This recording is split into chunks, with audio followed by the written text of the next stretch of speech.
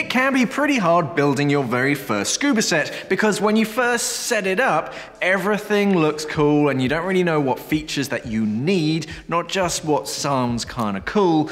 When you first learn to dive, you're just kind of given your kit and you just get on with it, but now that you're out on your own and you're actually investing in your own kit, you want to make sure that you're getting the best stuff, or at least gear that's appropriate to you. So in this video, I'm going to be taking a look at everything. I'm taking everything into account, from the brand reputation, equipment quality, your service intervals as well, the availability of spare bits for your equipment around the globe, anything that I can think of that I would be happy with diving with myself.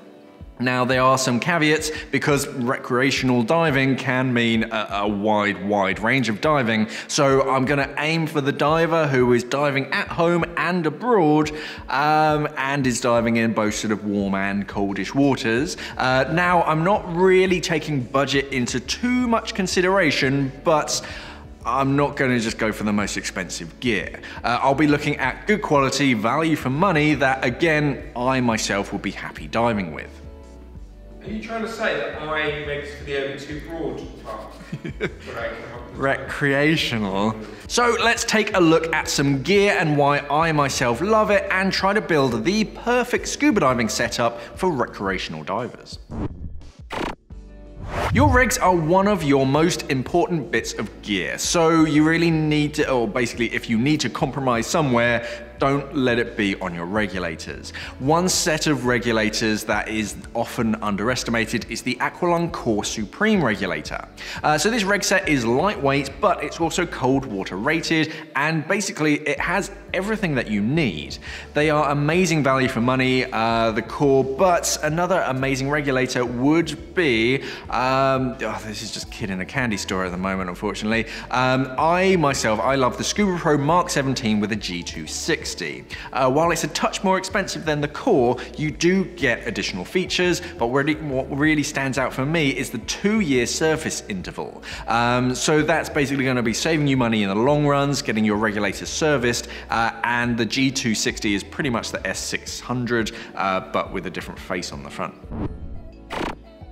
Now, you don't need anything overly fancy on your wrist for recreational diving, and even the cheapest should have everything that like 90% of all divers will ever need. So with this in mind, don't be looking at, wow, it can connect to 10 different transmitters, or it can switch between 6 different gases, because chances are that you'll only ever dive with one gas mix and maybe one transmitter, unless you get into some serious techie diving.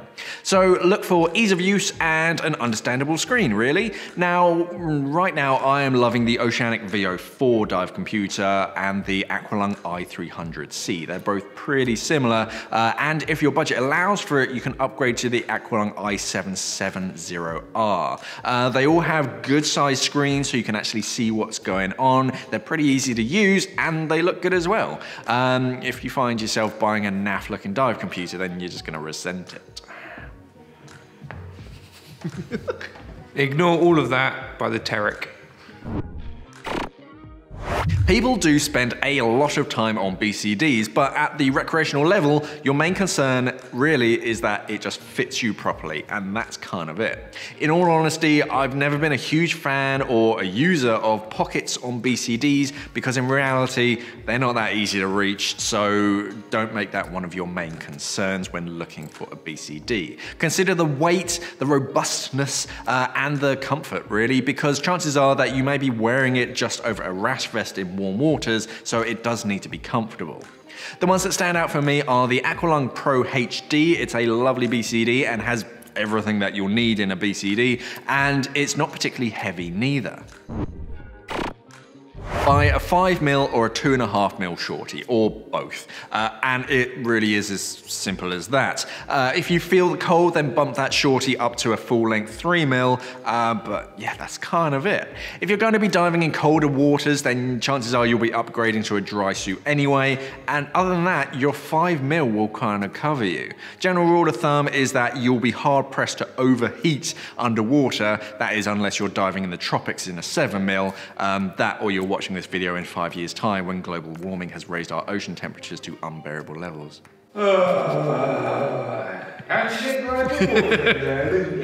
Take a look at the Bear 5mm suit. Not the bear grr, but the bear as in naked. I don't really get that. What, an equipment clothing brand that's called Bear. I don't know. Anyway, take a look at that, or the Aqualung Aquaflex 5mm suit. Now, I promise this video isn't actually sponsored by Aqualung. They just have a great lineup of gear right now. Yeah. I saw you driving Aqualung's Mark. You've got an Aqualung wetsuit underneath that. Yeah. Both the Bear and the Aqualung are really stretchy, they're soft as well. Just make sure that the cuffs and the ankles are nice and snug and you're good to go. You know, the rest of the suit has to fit as well, but, you know, decent seals definitely help. That and a Fourth Element Xenos shorty. It's a top-notch shorty. And also take a look at their thermocline as well. It's neutrally buoyant, so you don't need to add any lead for it. These should really be the first things that you buy, but take your time with them and don't immediately go with what looks cool or flashy. Wrong. You gotta look cool. If it looks old and retro, then chances are that they are the best. If they've stood the test of time and modern day divers use them, then they're probably pretty decent. Your mask needs to sit on your face for long periods of time, so look at the skirt more than the frame. The Oceanic Shadow is a classic mask that just keeps on going and going, and you'll see these all over the place. Sadly, the Shadow wetsuit is no longer with us, but the mask lives on and carries on with the Shadow's legacy. The Scuba Pro Synergy Twin True Fit mask is also a lovely mask and a great all-rounder in my books, and of course the Tusa Seos is another bulletproof mask that I myself actually used to teach with. Fins, well, Apex, RK3, all day long. That's kind of it. They're solid fins that simply do their job. That and the Maris Avanti Quattro Plus. If you see around 50% of all professional level divers wearing a certain pair of fins, then you know that you're going to be on to a good pair of fins.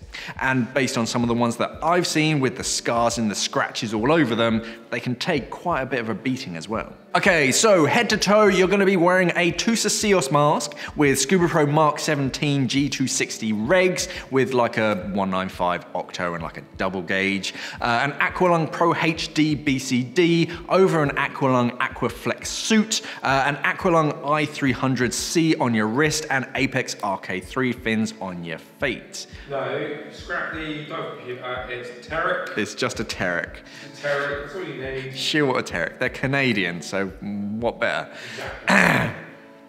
So there we go, they're all pretty vague, but that should actually cover pretty much any recreational diver. But what do you people wear when you're diving, and why? Why did you choose a certain dive computer or a certain set of regulators? Let's talk in the comments, because there are some cool brands out there that are pretty regional, so let us know what they are. If you enjoy this video, then of course don't forget to like, share and subscribe to see more like it. Smash on that little bell icon, it's really easy to do, and that way you will be notified every time we upload a video. If you have any other ideas for these kind of videos, let us know in the comments below. Don't forget to use the hashtag #FlappySnagHazard. Thanks for watching and safe diving. And don't forget to go to our Teespring store, thanks. Oh yeah, we do that now, don't we? We are an online dive store serving the UK and the world for all your diving equipment needs. So why not visit us at simplyscuba.com or click the box on your screen.